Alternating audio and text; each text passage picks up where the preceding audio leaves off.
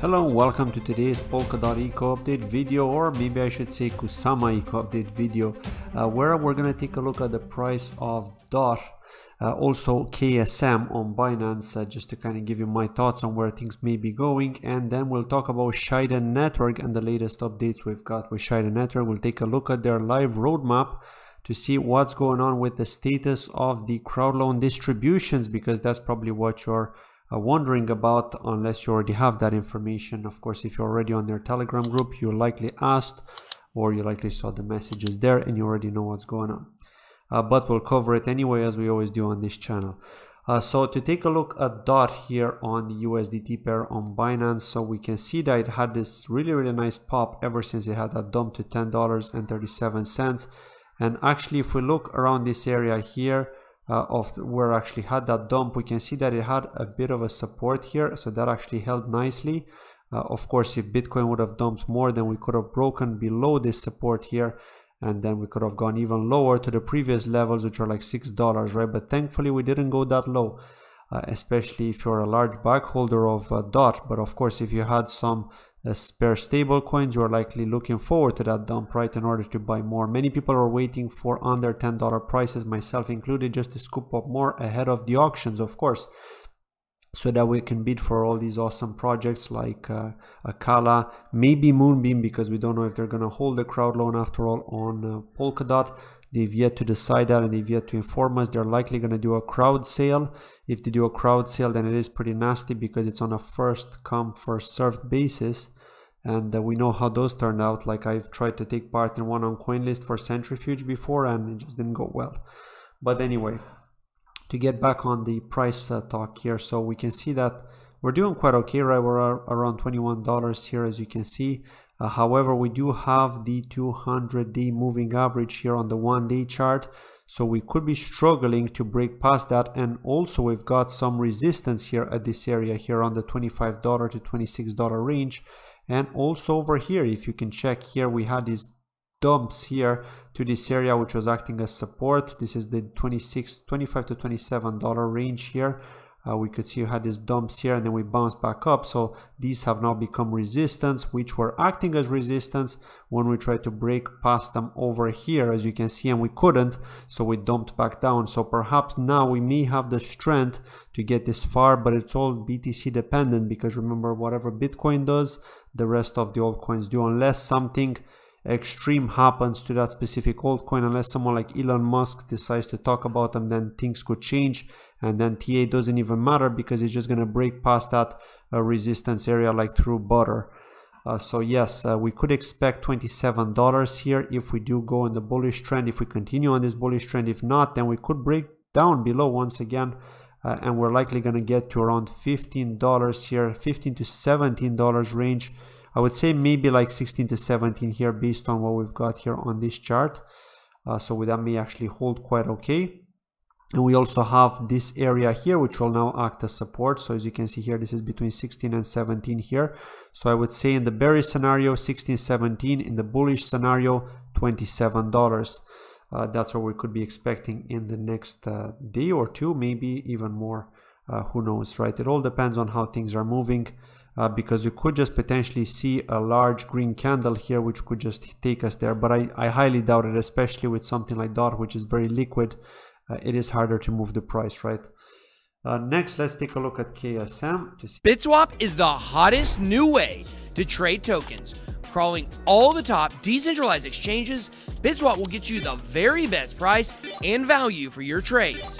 BitSwap is changing the game. Try it now at bitswapdex.com. See how that's been doing. So KSM has been performing quite well. We did break above $200, which was awesome to see, especially considering that over 1 million DOT has already been locked up. So more and more people are now accumulating Kusama, KSM, ahead of the second batch of the parachain auctions. So with more accumulation, then of course it's just going to be less on the market to trade, so there's going to be more volatility. Of course, the dumps could be wilder, but also the pumps could be wilder. So you got to look at it from both options there, from both sides. So again, on the 1-day chart, we've got the 500-day 200-day moving average here, as you can see. If we do get to it, then it would mean we would actually touch around the $300 range, so that would be awesome. But you got to remember that we have some resistance here around this area. If you check this area around 250 here is acting as resistance, but also this area here, right? We've got a little bit of resistance here, and as you can see, we've actually tried to break above this. We couldn't at the time, then we managed to break above it, but now this area, as you can see, is acting as resistance because we just can't seem to break above it. So we're struggling around that same area once again. But of course, if we do break above this, then it's very, very bullish for Kusama. Now, if we do break above it, then yeah, we could expect a $270 range, as you can see here, because that's the next point of resistance. And if we're on the bearish trend, we could expect another dump to the low 200 and perhaps even lower, perhaps even 180 here, as you can see around this area here. So yes, that's pretty much it from Kusama and DOT. Again, as always, let me know in the comments below, what do you think of the market sentiment in general? Are you bullish or are you bearish? And next, let's talk about Shiden Network, because this is one I wanted to cover. I haven't covered in quite some time. I have only contributed a little bit of KSM because unfortunately I didn't have that much KSM left at the time of the crowd loan for Shiden Network, so I just contributed a little bit of KSM. I did actually get a distribution. You too should have gotten the SDN distribution. If you check your Polkadot.js wallet and you go to Kusama and parachains, on the drop down you'll see Shiden Network, and then over there you will see your distribution. However, it is locked. You are not able to transfer it. SDN is not trading on any exchange yet. You need to wait. And this is what we're going to talk about in today's video. And this is the Shiden Network roadmap. Of course, just like with Karura and just like with Moon River and just like with Bifrost and any other projects, they're going through different phases once successfully bonding or upgrading to a parachain. As you can see here, this is phase 1, which has all been finished. Phase 2 here, as you can see, they finished the distribution. Again, like I said, we do actually see them in our wallets. We just cannot transfer those SDN out. And one of the other phases that we need to wait for, actually as part of phase 2, we need to wait for step 7, which is the enabling of balance transfers. And I think once this happens, then that's when we're likely going to see SDN token on Karura, on KuCoin, on OKX, and on MEXC exchange, which are the 4 exchanges that are supporting the parachain auctions. And then we've got some more bullish news here with regards to their roadmap. So if you look at phase 3 here, we've got the Zenlink integration, and this one here is the big one, is the Akala DEX integration. I do think they made a mistake here. I think they were trying to say Karura DEX integration. They likely kept this naming convention for Astar Network and likely forgot to change it for Shiden, because this is the Shiden Network roadmap. So I don't know why they've called it Akala DEX integration. I highly doubt it's going to be the Akala DEX integration, because the whole point of Shiden is that it should work with the Kusama ecosystem until the Kusama devs and the Polkadot devs come together and say, okay, let's make both Kusama and Polkadot interoperable, and then you could have these DApp communications between the two ecosystems. But until that happens, I highly doubt it's the Akala DEX integration. It's definitely the Karura DEX integration. In my opinion, this is likely a typo here. But please correct me if you think I'm wrong, and please show me some proof of that, because I just find this really odd, right? Considering that this is the Kusama ecosystem.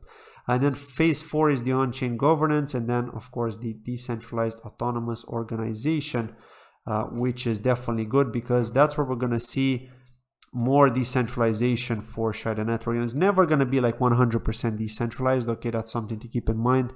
But we're going to be moving towards more decentralization than we currently have, because just with any of these parachain auctions and any of these parachains which are trying to move towards that step are basically need to go through different phases, right, as you see here. So one of these phases is to hand the power to the users, which is to remove the pseudo key, as you've probably seen, which is the super user key. So basically any kind of proposals that take place can be voted by the token holders, right? So and again, I am a bit concerned about that bit, like, and I could question it, because a lot of the times it's usually the teams, or it's usually the whales that are controlling those proposals, right? But yeah, of course, you know, remember, the team can actually vote even with their locked tokens, right? The teams can vote for those proposals, and you know, the teams are larger bag holders than you, more than likely. And even if 20 people like us would be bidding against the team, let's say, for example, you're not happy with a specific proposal, in most cases the team will still likely win. So this is one thing that I wanted to talk about, in the sense that even when we have these decentralized proposals, you know, there still is some manipulation, right, from that side, and it is what it is, right? You can't change it. The only way you could likely change it is maybe if they limit the number of contributions that the team could do, but yeah, I don't realistically see that happen, to be honest. So yeah, aside from that, they do have a lot of updates. Again, if you follow them on Medium, here you can see that Martin Henskens, who's actually also an admin in their Telegram channel, he's very active here, and of course Sota Watanabe, who is the CEO or one of the co-founders of Shiden Network, previously known as Plasm, and also Shiden. You could see they've got different updates here.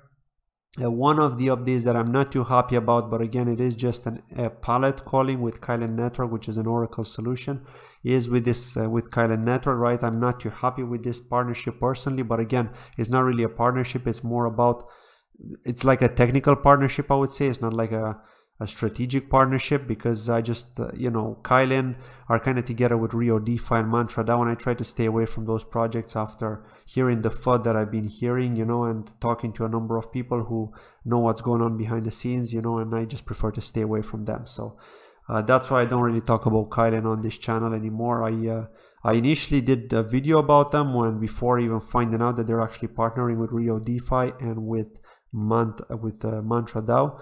But yeah, I mean, it is what it is, right? You discover later on, and then you just stay away from them. So yeah, that's it from today's video. Let me know what you think, as always, in the comments below, and I'll see you in the next video tomorrow. Take care. Bye bye.